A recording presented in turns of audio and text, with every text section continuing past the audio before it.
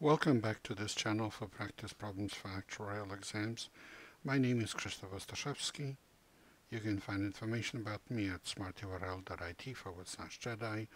My advice on how to pass actuarial exams is at smarturl.it/pass.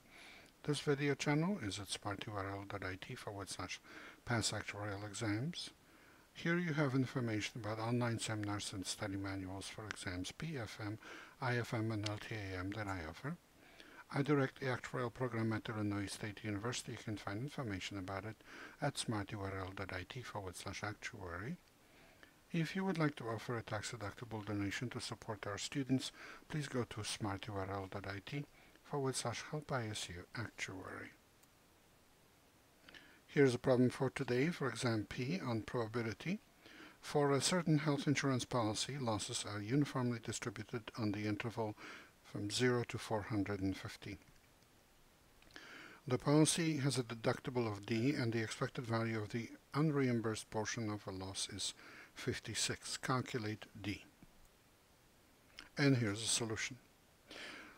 So, because we know that losses have this uniform distribution on 0 to 450, the expected value of the losses is the expected value of that uniform distribution, which is the midpoint of the interval, so 225.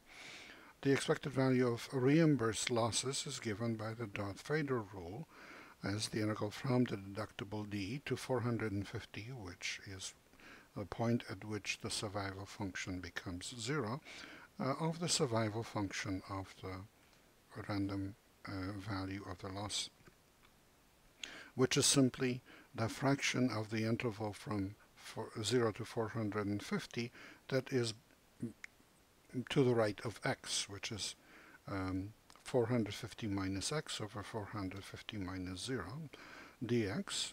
That's the integral from 0 to 450 of 1 minus x over 450 dx. And that's equal to minus 450 over 2 times 1 minus x over 450 squared. That's the function whose derivative we have under the integral. And this is evaluated from x equal to d to x equal to 450. Of course, when x is equal to 450, this is equal to 0. So we only need to subtract the value of this at 0, but minus makes it a plus, so 2 minuses make it a plus. And this is simply 450 over 2, which is 225, times 1 minus d over 450 squared. Okay, and we know the difference of the two to be 56, so that 225 minus 225 times 1 minus d over 450 squared is equal to 56. And this is a simple equation with d being the unknown, and we solve it for d. And we get d to be equal to 450 times 1 minus the square root of 225 minus 56 over 225. That's equal to 450 times 1 minus 13 over 15. And that's 450 times 2 over 15, and that's equal to 60, which is answer A. Please remember this is copyrighted material. The problem itself belongs to a Society of Actuaries. The solution is mine.